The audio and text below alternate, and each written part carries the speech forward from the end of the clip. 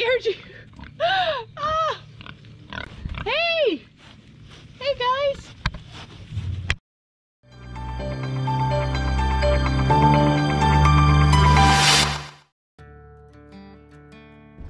Good morning guys, it is Dorothy with 6A Ranch.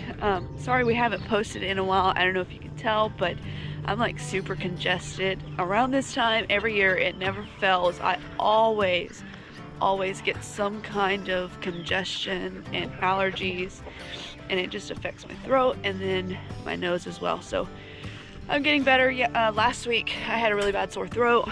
Obviously I wasn't running fever, and then during this time right now it's just really hard because everybody's like, well, you have COVID. Well, I don't have any of those symptoms. So I'm actually on the mend of getting better, and just keep taking daily allergy medicine, things like that. And I've actually been forgetting to collect the eggs too. So we're gonna collect these because at least they're clean. They're like all really nice and clean, but I forgot. It's been probably like 2 days since I've collected last. So we're gonna take care of our animals.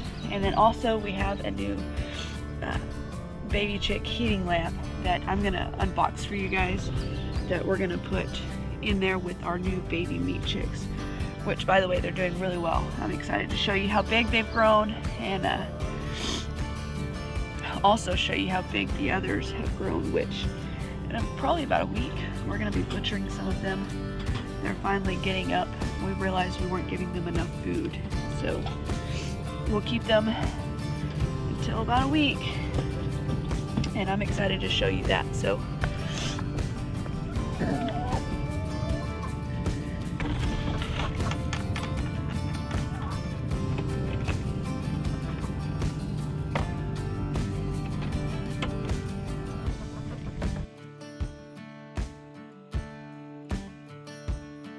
then I get to fight with you, huh?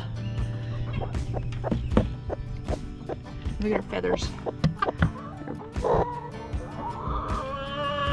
She's mad. Can I don't want you to peck me. You pecked me the other day and it hurt.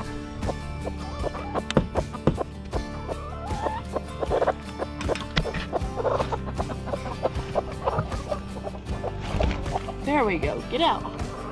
Go. Go. Thank you. Look at all those eggs you were sitting on. Alright guys, this is what happens when you don't collect eggs for a couple days. They know when it's coming. I mean, just look at how big they are.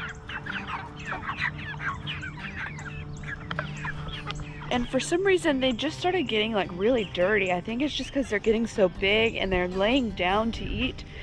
We already put the legs on those feeders that we have in there, but I think it's just not quite high enough, because that's why you want to move their feet around, because if not, they're just going to lay there and keep eating and pooping in the same spot. So we try to move their feeders around as much as possible, just so that way they can try to stay clean and not just sit in the dirt. They'll actually sit in the grass, because it's been like 100 degrees out here lately, which is it's really hot, especially with the humidity here. Let's turn this off. I got shocked yesterday. Don't want that to happen again. We've actually been feeding them twice a day, so I'll feed them this morning, and then this afternoon I'll come and feed them again probably after about 6 hours, so that way they get another 6 hours of feed, and then they should be good.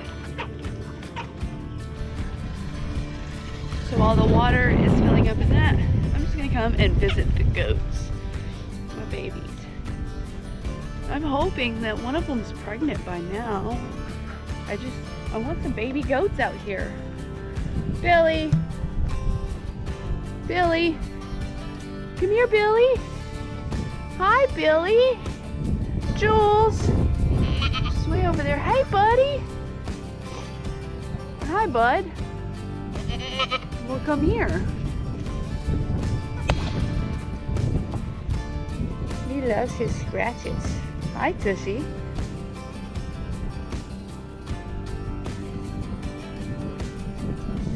Your big goatee. Hi, Rip. Are you coming to visit? Hi.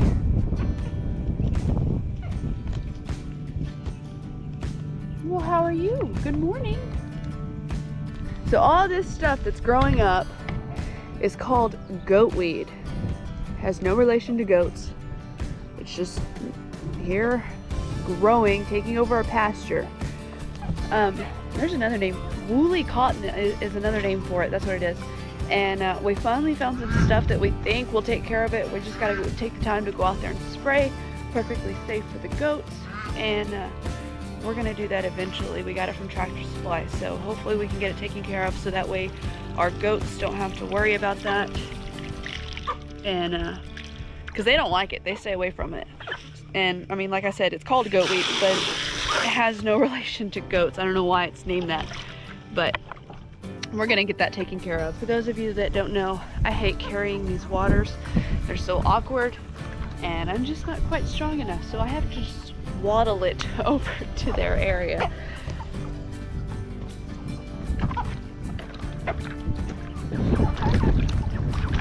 These guys in here have plenty of water. Hi! Littlefoot! Hi, Littlefoot! You're getting so big and pretty. That's Bigfoot and Littlefoot. Our first and last out of the incubator. Hi! And then, y'all are good on water too. Y'all just need food. Woohoo! There they are. They're getting big. Kevin! Kevin! Your ears, buddy! Your ears!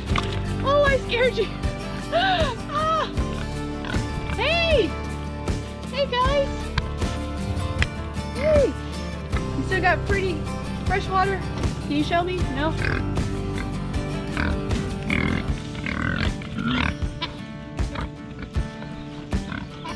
No! I don't want your muddy snout on me. Alright, you're out of food. I'll bring it back. I'll bring you some, okay? I'll come back. They're getting really big, guys, like super big. So, I'm gonna go get their feed and come back. I may have Steven help me because they're really heavy and you can't breathe when you can't breathe through your nose. It's very difficult. This is the worst type of sickness to have, I think. You know. Jules. Hi, mamas. Hi. Hi. So the main reason why we're just now using this, obviously, it's probably plenty warm enough. Sorry, yellow jacket. It's probably plenty warm enough for them to not need some sort of heat lamp, but it took forever for this to come in, and just in case they're still getting just a little cold, we want to make sure that they have the heat and they obviously have plenty of room to move away if they get too hot. So this is it. Super easy, simple design. Holds up to 50 chicks. Like I said, it's 16 by 24. It's by Rent-A-Coop. We actually got this off of Amazon, so I'm gonna post the link down below for this. And it's super easy. See how they can just climb up underneath it? And then you can also slowly move it up on these bars for each week, because you're supposed to take this away 5 degrees each week. Something else, your heat lamps. It says it on here. They're fire hazards. And we have 2 right now in the coop. I think we're only using 1, but we have the risk of it falling, catching on fire, burning not only the coop down, but our entire shop. And we don't want that. We don't want the risk. So this is going to be a lot easier. And like I said, it uses less electricity, things like that. So it's going to be just overall a lot better of a design. And this is it. This is your bottom side right here. All you got to do is you push and slide those things right on in, and we're gonna have it up kind of tall just because, like I said earlier, it's already 100 degrees out here, so we're sure they're gonna be fine without it, but we want to make sure that they're still taken care of. Push it in, slide it in. So I'm just gonna do really tall. I'm just gonna do the first notch.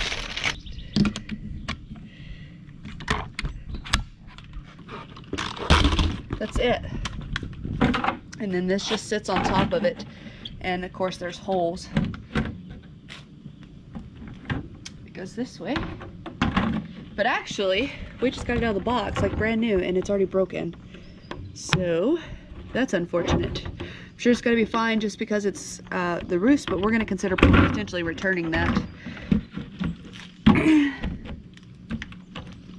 then that's it. There's a little hole over here for the cord to sit on, and then you just plug it in. So we're gonna take this in there and set it up. We'll come back out here and remove these so that way they're not there, but we just don't want these to accidentally fall, burn a chick, catch on fire like I said, and this one's gonna be a lot safer. So we're just gonna set it like right here up against the wall. Just like that, and then you just plug it in. There's a little red light, I don't know if you can see, that comes on whenever it's plugged in, and then I can actually feel it getting warm. So it's gonna get warm, and then they just come and hang out under here and get nice and toasty. So I freeze at night, so I need one of those to like drape over my bed just to keep me nice and toasty, and then it'll prevent Steven from getting too hot. And he can turn the AC down as much as he wants, and I don't have to worry about freezing. I'm gonna invent that. It's gonna be a great idea. That way me and Steven can not worry about who's too hot and who's too cold. I hope you guys enjoyed this video. I basically just took care of everybody, and we set up that rent-a-coop heating thing for the chicks, and we're gonna keep you posted on how that goes, make sure it's still working. I'll come and check on it in just a little bit to make sure it is still getting warm, that it's not getting too hot. And if you guys like this video, make sure you smash that like and subscribe button down below, and we'll see you next time.